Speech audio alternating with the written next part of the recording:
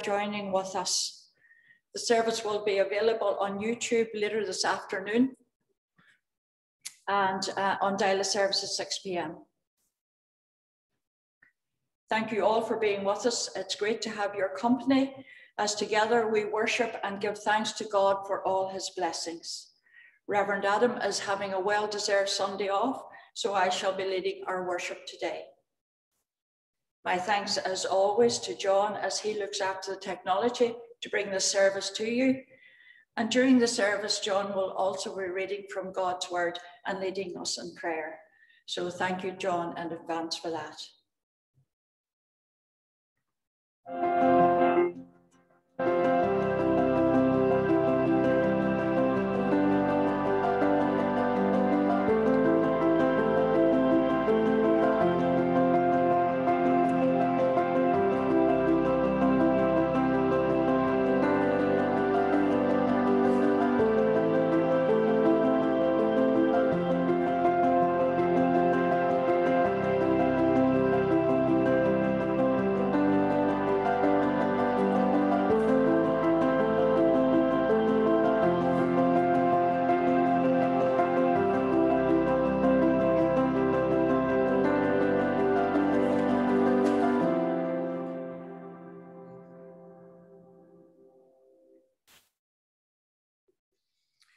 Just a few notices.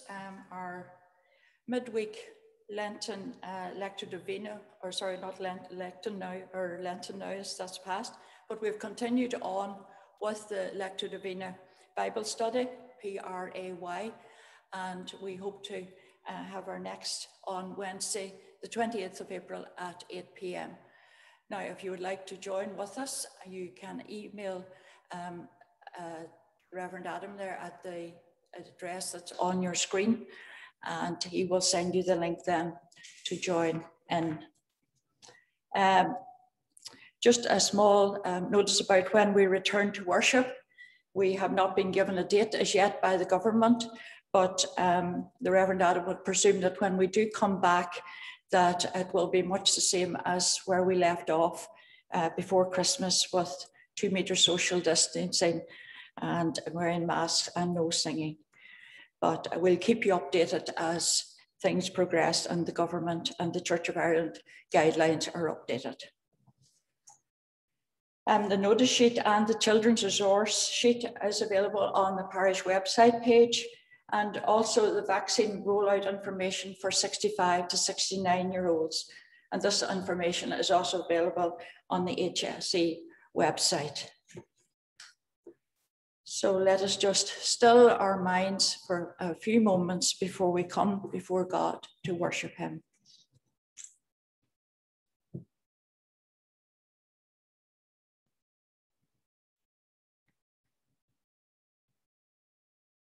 I will give thanks to the Lord with my whole heart. I will recount all of your wonderful deeds. I will be glad and exult in you. I will sing praises to your name, O Most High. Come near to God, and he will come near to you. Blessed are you, sovereign God, our light and our salvation. To you be glory and praise forever. You gave Christ as a light to the nations, and through the anointing of the Spirit, you established us as a royal priesthood. As you call us into your marvelous light, may our lives bear witness to your truth, and our lips never cease to proclaim your praise. Blessed be God, Father, Son, and Holy Spirit. And we say together, blessed be God forever. If we say we have no sin, we deceive ourselves, and the truth is not in us. If we confess our sins, God is faithful and just to forgive our sins and cleanse us from all unrighteousness. Let us come to God seeking his forgiveness. God our Father, we come to you in sorrow for our sins, for turning away from you and ignoring your will for our lives. Father, forgive us And we say together, save us and help us. For behaving just as we wish without thinking of you. Father, forgive us, save us and help us. By failing you, by what we do and think and say. Father, forgive us, save us and help us. For letting ourselves be drawn away from you by the temptations in the world around us. Father, forgive us, save us and help us. For living as if we were ashamed to belong to your Son. Father, forgive us, save us and help us. Almighty God, who in Jesus has given us a kingdom that cannot be destroyed, forgive us our sins, open our eyes to God's truth, strengthen us to do God's will, and give us the joy of his kingdom through Jesus Christ our Lord. Amen. The psalm appointed for today is Psalm 4. Lift up the light of your countenance upon us, O Lord. Answer me when I call, O God, defender of my cause. You set me free when I am hard pressed. Have mercy on me and hear my prayer. You mortals, how long will you dishonor my glory? How long will you worship dumb idols and run after false gods? Know that the Lord does wonders for the faithful. When I call upon the Lord, he will hear me.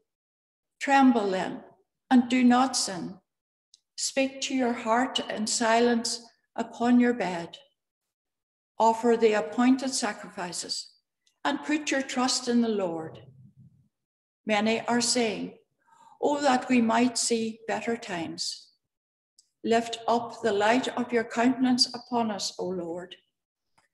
You have put your gladness in my heart, more than grain and wine and oil increase. I lie down in peace. At once I fall asleep, for only you, O Lord, make me dwell in safety. Lift up the light of your countenance upon us, O Lord. Amen. We now praise God in song, and our first hymn is God Forgive My Sin in Jesus' Name.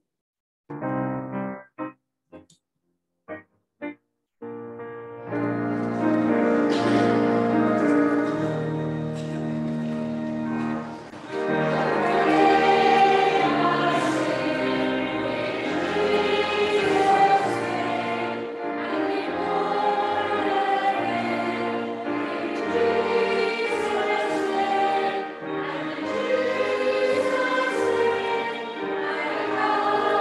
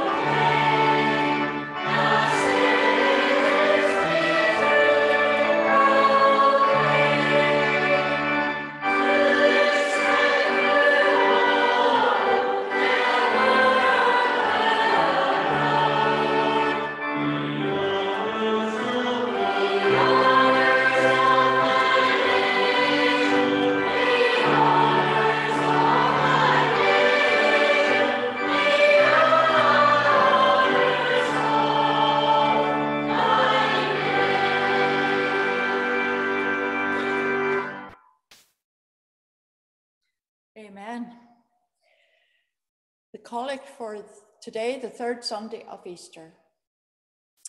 Almighty Father, who in your great mercy gladdened the disciples with the sight of the risen Lord, give us such knowledge of his presence with us, that we may be strengthened and sustained by his risen life, and serve you continually in righteousness and truth.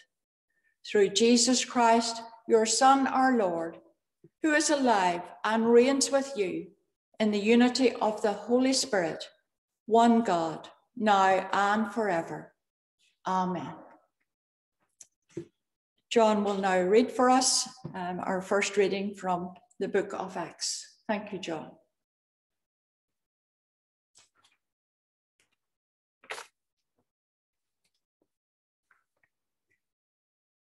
A reading from the Acts of the Apostles, chapter 3, beginning at verse 12. Peter addressed the people. You Israelites, why do you wonder at this? Or why do you stare at us as though by our own power or piety we made him walk? The God of Abraham, the God of Isaac, and the God of Jacob, the God of our ancestors, has glorified his servant Jesus, whom you handed over and rejected in the presence of Pilate, though he had decided to release him. But you rejected the holy and the righteous one and asked him to have a murderer given to you. And you killed the author of life, whom God raised from the dead. To this we are witnesses, and by faith in his name itself has made this man strong, whom you see and know. And the faith that is through Jesus has given him this perfect health in the presence of all of you. And now, friends, I know that you acted in ignorance, as did your rulers. In this way, God fulfilled what he had foretold through all the prophets, that his Messiah would suffer. Repent, therefore, and turn to God, so that your sins may be wiped out. This is the word of the Lord. Thanks be to God. Our second reading is taken from the Gospel according to St. Luke, chapter 24, beginning at verse 36. While the 11 and their companions were talking about what they had heard, Jesus himself stood among them and said to them, "Peace be with you." They were startled and terrified and thought they were seeing a ghost. He said to them, "Why are you frightened? And why do doubts arise in your hearts? Look at my hands and my feet. See that it is I myself. Touch me and see, for a ghost does not have flesh and bones, as you see that I have." And when he had said this, he showed them his hands and his feet. While in their joy, they were disbelieving and still wondering. He said to them, "Have you anything here to eat?" They gave him a piece of broiled fish, and he took it and ate it in their presence. Then he said to them, "These are my words that I spoke to you while I was still with you, that everything written about me in the law of Moses, the prophets, and the Psalms must be fulfilled." Then he opened their minds to understand the scriptures. And he said to them, "Thus it is written, that the Messiah is to suffer and be raised from the dead on the third day, and that repentance and forgiveness of sins is to be proclaimed in his name to all nations, beginning from Jerusalem. You are witnesses of all these things. This is the gospel of the Lord. Thanks be to God.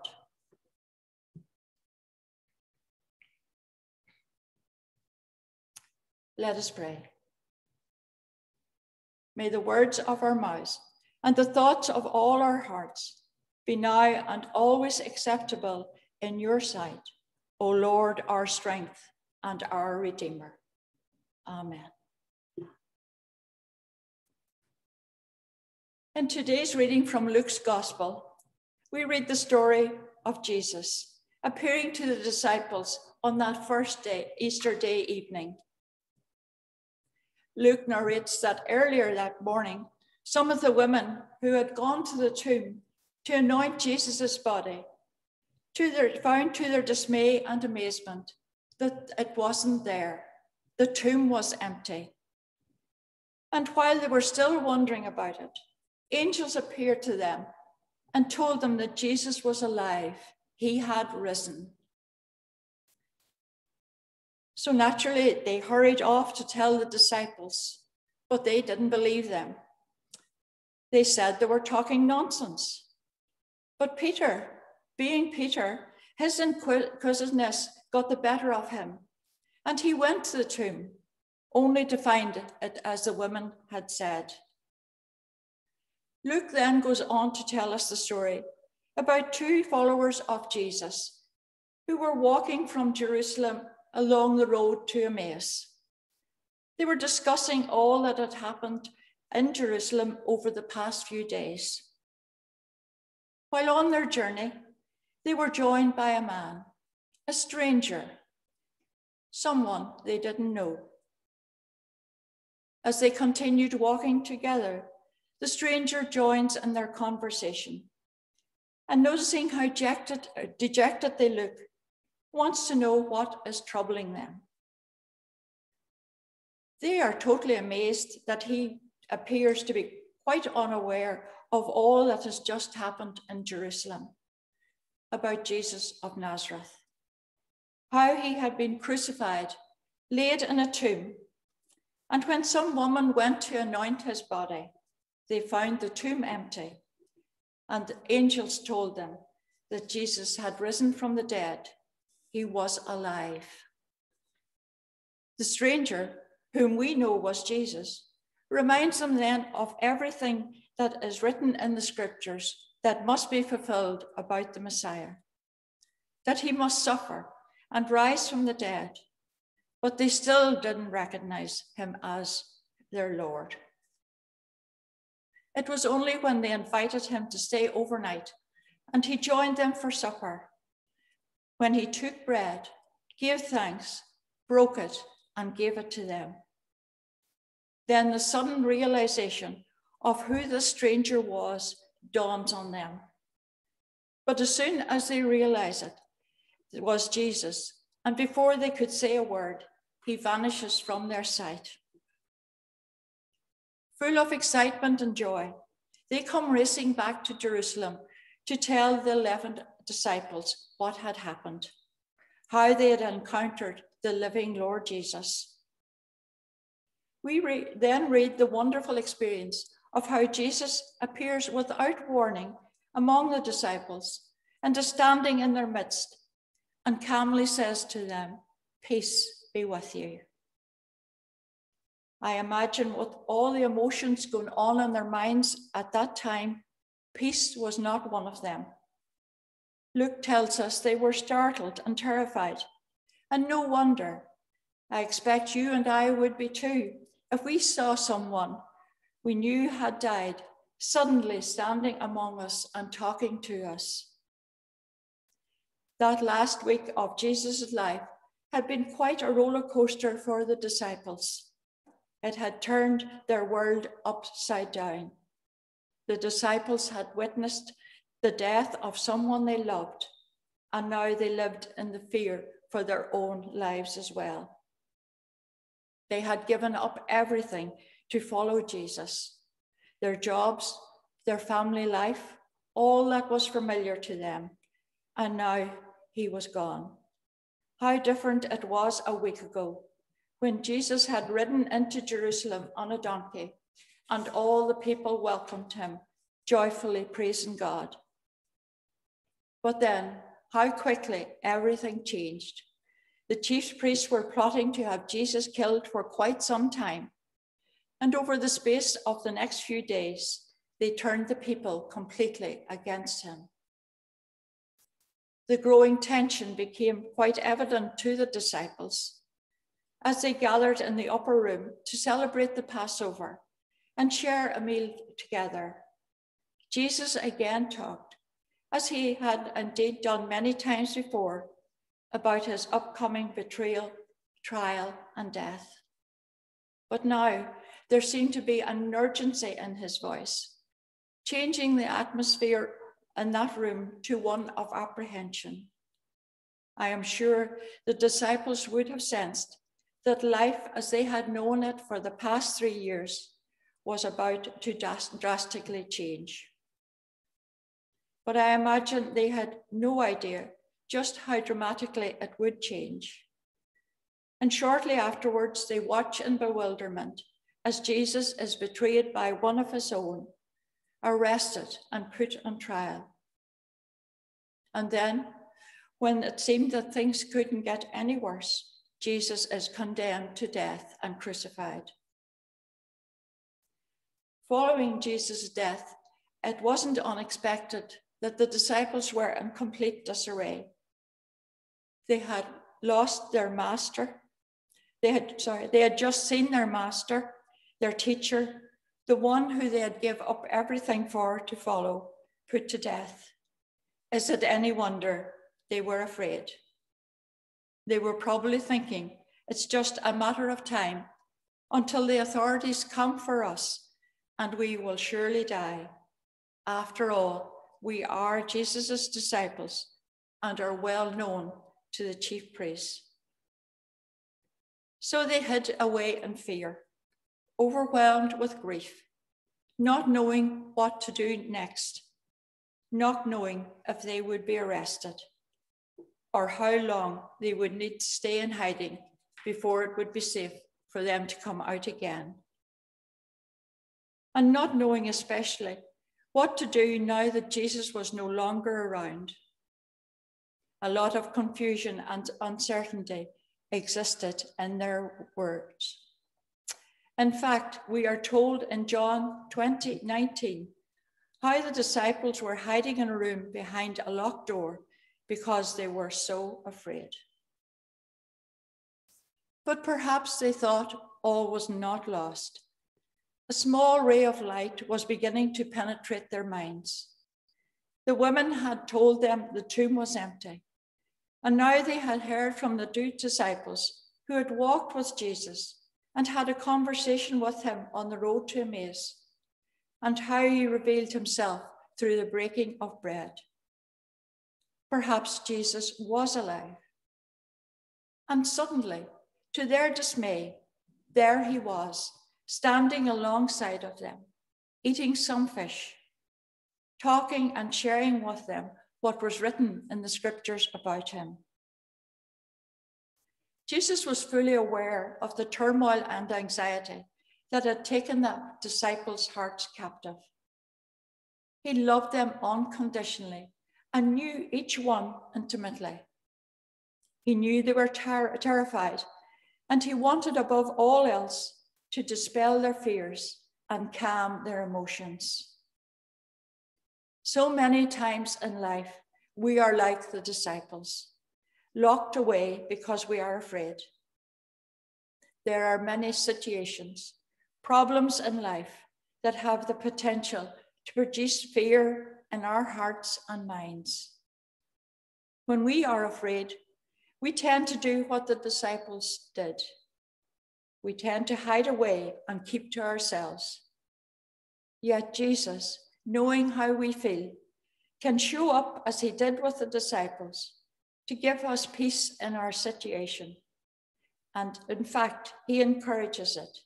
Here is what St. Paul says in Philippians 4, verse 6 and 7. Do not be anxious about anything, but in every situation, by prayer and petition, thanksgiving, present your requests to God. And the peace of God, which passes all understanding, will guard your hearts and your minds in Christ Jesus. I like the way the Message Bible puts it. Don't fret or worry. Instead of worrying, pray. Let your petitions and praises shape your worries into prayers, letting God know your concerns. Before you know it, a sense of God's wholeness, everything coming together for good, will come and settle you down. It's wonderful what happens when Christ dispels the worry at the center of your life. God loves us, as he did the early disciples, unconditionally, and is intimately concerned with every detail of our lives. These verses encourage us that when worldly worries and concerns robs us of experiencing God's peace, Paul encourages us to pray and hand over our anxiety to the Lord, to allow his peace to dwell in our hearts and minds through Christ Jesus, that God longs to hold us close to himself. Today, we are living in a world that is experiencing a pandemic. We are living through a period of unprecedented disruption, chaos, and anxiety. The people we hold most dear have been separated from us, and our normal way of life has dramatically changed. The events of the last year has caused a major crisis in our health system, an economic downturn, and social unrest. Yet in the midst of it all, we find a promise in John 14, verse 27, which Jesus made to his disciples at the Last Supper, which is as much needed today in 2021 as it was back over 2,000 years ago. Peace I leave with you. My peace I give you. I do not give to you as the world gives. Do not let your heart be troubled, and do not be afraid.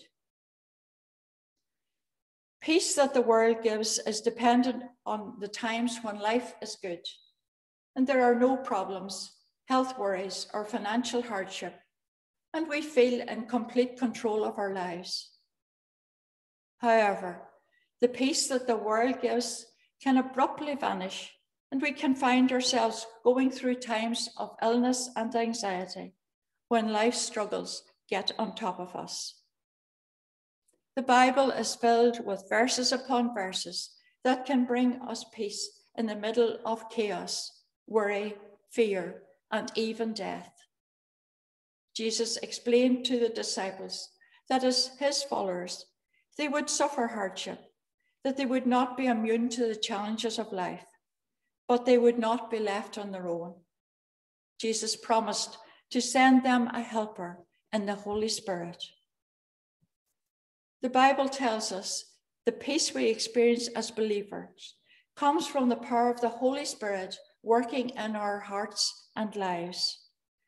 When we have Jesus at the center of our lives, we have the gift of his peace in our hearts.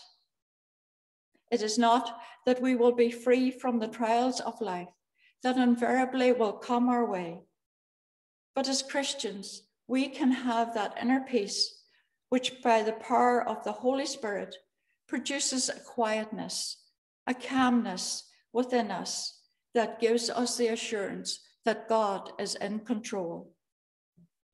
The famous evangelist, the late Dr. Billy Graham, put it this way: for the Christian, peace is not simply the absence of conflict or any other artificial state the world has to offer. Rather, it is the deep, abiding peace only Jesus Christ brings to the heart. When we accept Christ as our Savior, the Holy Spirit comes and dwells within our hearts. and we can have a sense of peace in our lives. The peace that God gives us through his Spirit is described in the Bible as a peace that passes all human understanding.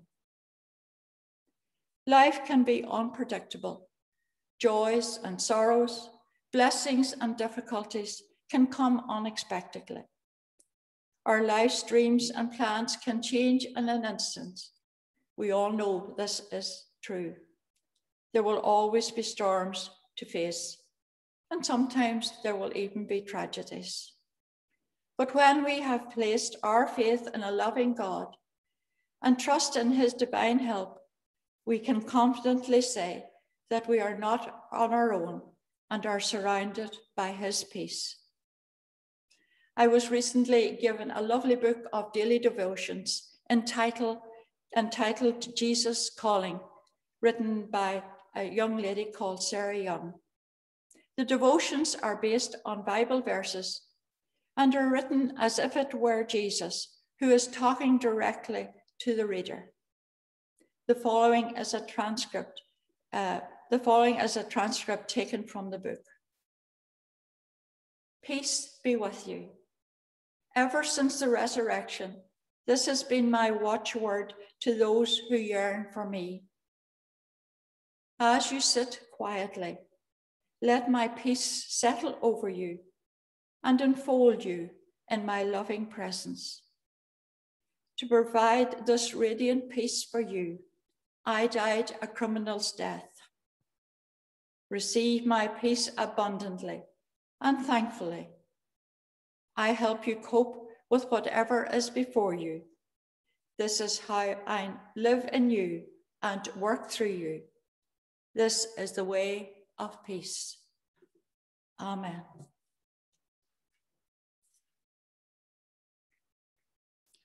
Let us affirm our faith in God our Father. Do you believe and trust in God the Father, who made the world? I believe and trust in him. Do you believe and trust in his Son, Jesus Christ, who redeemed mankind? I believe and trust in him. Do you believe and trust in the Holy Spirit, who gives life to the people of God? I believe and trust in him. This is the faith of the Church. This is our faith. We believe and trust in one God, Father, Son, and Holy Spirit. Amen. John will now lead us in prayer. Thank you, John. Just bear with us. It takes a wee minute for John to get to the other podium.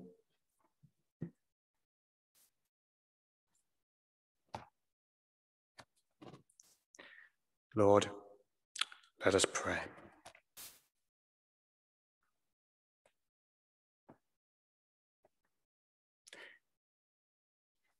Today, Lord, within the whole wide Anglican Communion, churches across the whole world are praying for us, the Church of Ireland, and the Most Reverend John McDowell, Archbishop of Armagh and Primate of all Ireland. And within our own diocese, we join with churches across the Diocese of Derry and Raphoe in praying for the parishes of Kilway, Tamblach O'Quilly Upper and Tamblach O'Quilly Lower. Reverend Gary Miller and the diocesan readers there of Mr. Albert Moore and Mr. Timothy Dowie. And within our own group of parishes, we pray for our rector, Reverend Adam Pullen. And grant unto your servants, Lord, locally, nationally, internationally, wisdom, patience, and the peace of knowing you, Lord, so that they can fully follow your path and lead others onto that glorious road of salvation through Jesus Christ our Lord. Lord, in your mercy, hear our prayer. Lord, we thank you for the past 20-odd years of peace within this troubled land. And in this year of centenaries, bring peace, bring reconciliation to those who are bringing Northern Ireland once more onto a path of violence and hatred. And across the world, Lord, look with compassion on the many countries where innocents suffer, authority is abused, and often unjust. We continue to pray for the Holy Land, the lands of the Middle East, North Korea, Afghanistan, Somalia, Libya, Pakistan, and Nigeria. Some of the many countries of this world where Christians suffer for their faith, where there is gender-based violence, where peace is often lacking. Lord, in your mercy, hear our prayer. Lord of all healing, we thank you for the gifts you have bestowed on all those who care for the sick, for doctors, for nurses, for care assistants, for home help, for those families and friends who care for neighbors and relations, for scientists and researchers who are working to control disease and seeking cures and treatments. But Lord, be with those known to us, those who are either preparing to undergo treatment, who are suffering diseases yet undiagnosed, for those receiving treatment in hospital, for those recovering in their own homes. Today we pray for Ryan Maguire, for Margaret Reid, for Betty Hanlon, for Jim Riley, for Jean Hanlon, and for those we name in the quietness of our own hearts. Be with them, Lord. Give them strength, give them security, give them faith in the days and weeks to come.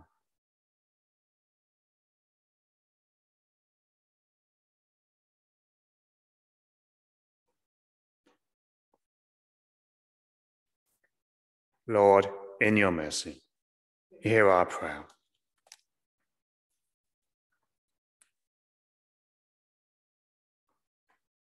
And we give thanks for the departed, Lord, who are lifted up with Christ to eternal life. Today, especially, we remember Hazel.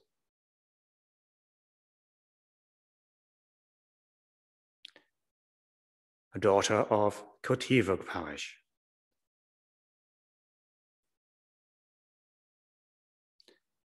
Be with her family, the Patton and Sinclair and the extended family circle, as they mourn her sudden death.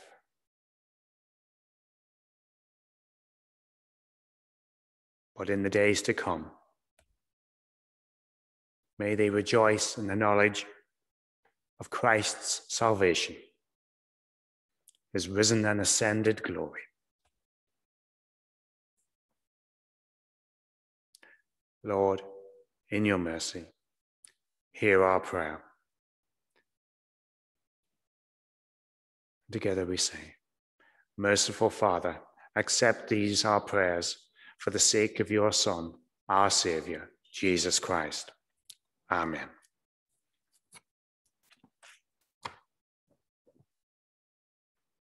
Thank you, John.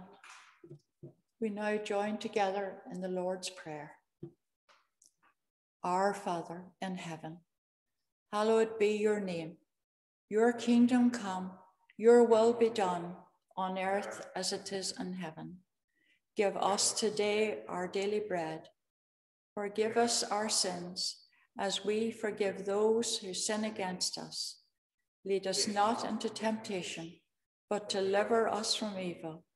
For the kingdom, the power, and the glory are yours, now and forever. Amen.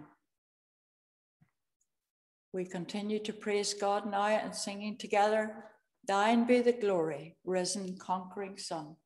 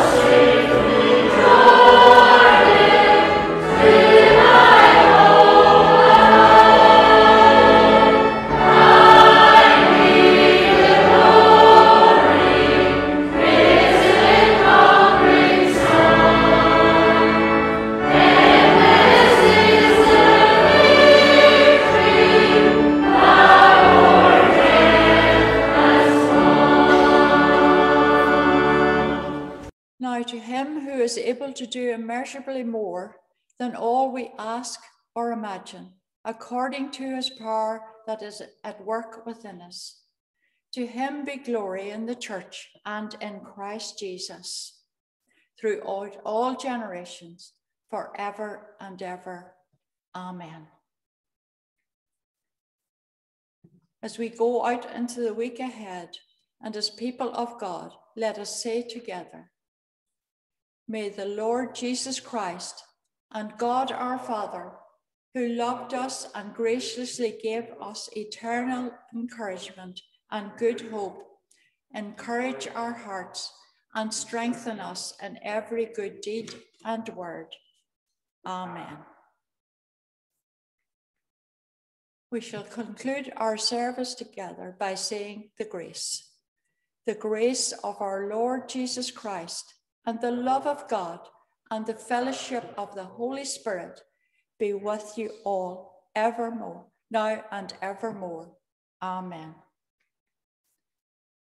Thank you for joining with us this morning. We leave you with a few reminders of the various things that are coming up.